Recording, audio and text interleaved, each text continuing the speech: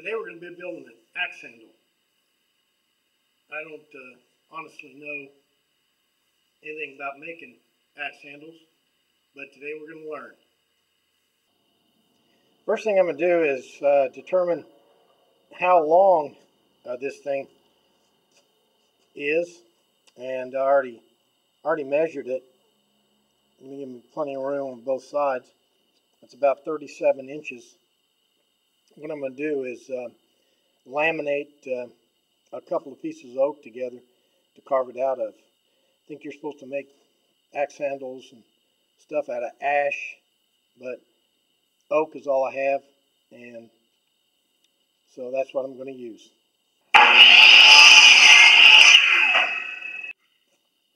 Got the two boards cut. Before I stick them together, I'm going to run them through the planer, and so I'll have a super smooth surface and super flat surface to stick them together so you won't see the seam.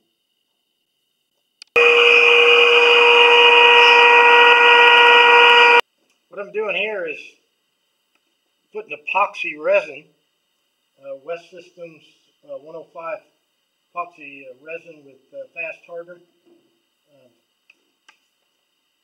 on these boards to stick them together. I'm going to be, regular Titebond 3 would have probably worked, but since this thing's going to be out in the weather, I don't want to take any chances. But what do I know?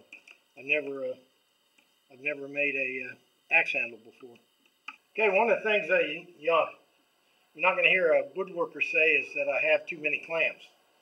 I've got this all clamped up, and here's a tip for you. When you're gluing something up with epoxy, even pressure is more important than a lot of pressure, because if you put too much pressure on it, you'll squeeze all the epoxy out.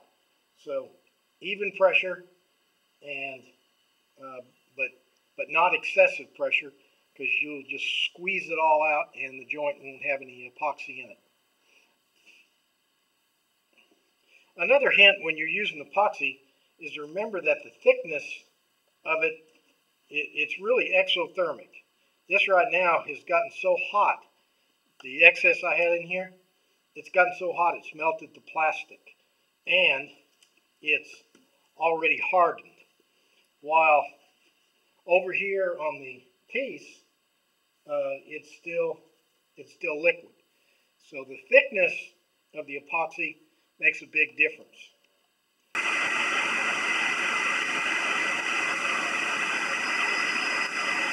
Well, I got the axe head off. I was careful not to tear up the axe handle because I wanted to use it as a template. But the axe head looks pretty bad, so I'm going to try to clean it up. I'm always looking for an excuse to use this.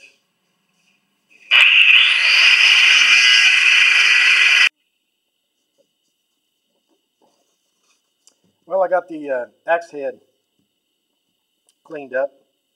Pretty pitted, as you can see, but I'm going to paint it black. It was painted black before, so I'm going to paint it black, and the edge is not pitted, which is good.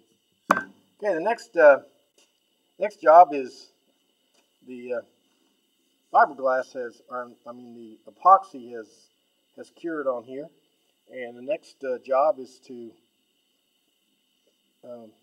outline this handle, because this handle lives somewhere inside this piece of wood, and I'm going to cut it. I'm going to mark it and cut it out on the bandsaw.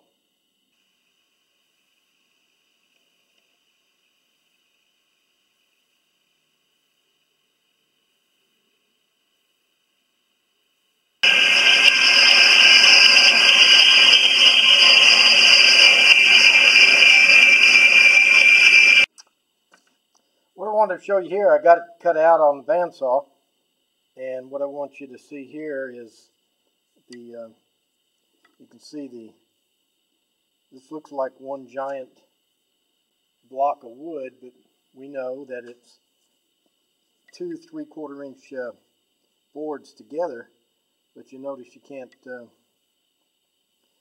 see the seam, and that's really what I was looking for. So it's glued together with epoxy, and looks like we've got a good bind. Okay, next thing we're going to be doing is carbon. What I want to show you here is basically the 3 tools that I use in carving. The first one is this grinding wheel I use on my small, on my small grinder. Show you how that works.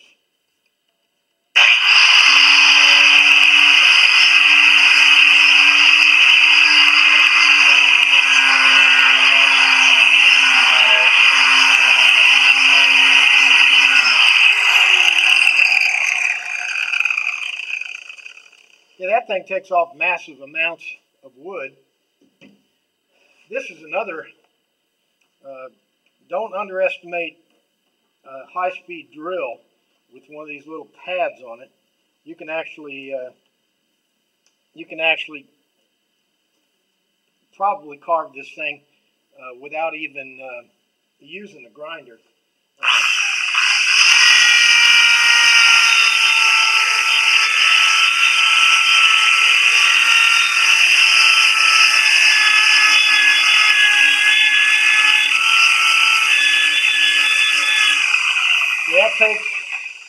That takes all the tool marks off from the grinder using this 40 grit paper. And then, of course, then I use the random orbit sander to smooth it all out.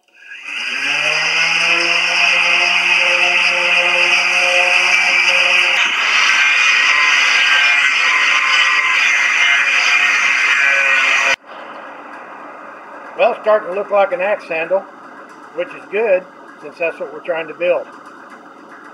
Let's get to work.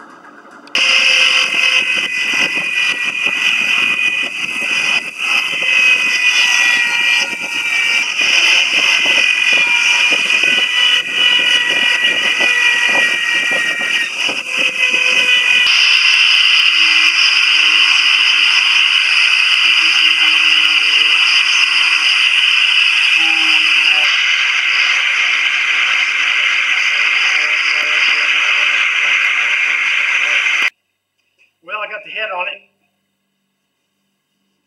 which is probably the most complicated thing. It's got to be on there straight. So I'm going to go ahead and finish carving, and then after I get done carving, the next thing will be to make a wedge and a slot and all that business.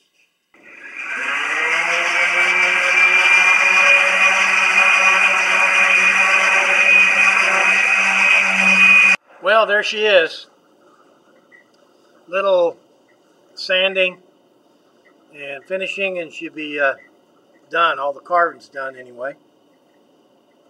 So next up, I got to split the end down there and dream up some kind of a wedge.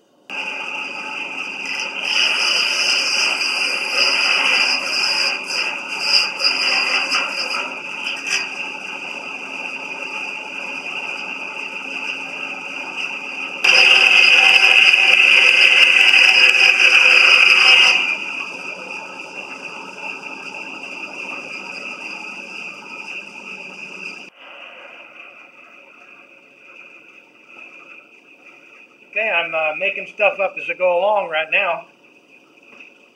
What I'm going to do is I mixed up some epoxy right here.